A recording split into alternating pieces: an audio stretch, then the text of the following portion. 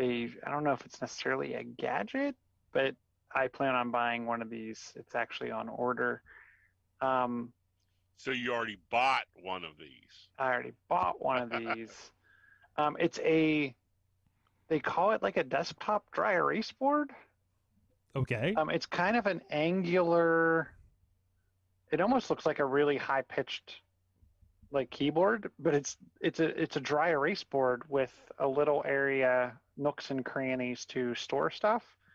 I'm getting the black one because I think it looks cool, and then I can use neon dry erase markers. But it kind of fits like above where your keyboard normally would be. Mm-hmm. Ah. And instead of, because like sometimes I use post-it notes, I don't have space for like a giant whiteboard like I do when I'm in the office.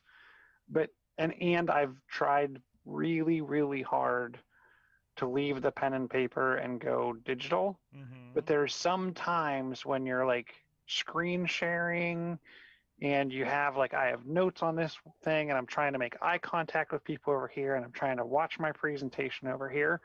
I just need like something to write something down on, and but I don't want to go back to pen and paper, or even I'm not a huge fan of post-it notes either because they just end up piling up and then I have a pile of post-it notes that I'm like, yeah, I didn't pay attention to these, I can just toss them.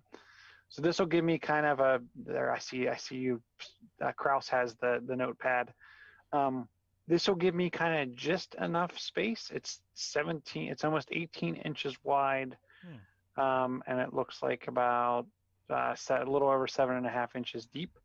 And then I can put the markers right in there. So when I'm done, I can kind of be clean about it. Um, I don't know. I'm Yeah, super it's a excited about this nice little thing. hidey hole for things over there. Nice little hidey hole. Yeah, yeah. I mean, I could see it as a thing to put like little notes on and stuff during the day. You know, just a reminder, do this at 3 or something. Yeah, I like that. I like I that. saw in the ratings they did not like the like if you saw in the one picture they had where you could it's kind of like a little slot in the top where you can tuck a tablet or a phone. I heard that didn't get rave reviews, but I'm not overly worried about that. Hmm. Oh, see, I Um, thought that was kind of cool that you could shove your phone in there. Yeah, I thought that I'll was have to cool. I'll have to cover. So I got one of my favorite Christmas presents I got is actually like a lap desk for the couch, Hmm. and it's big enough to hold the 16-inch MacBook Pro.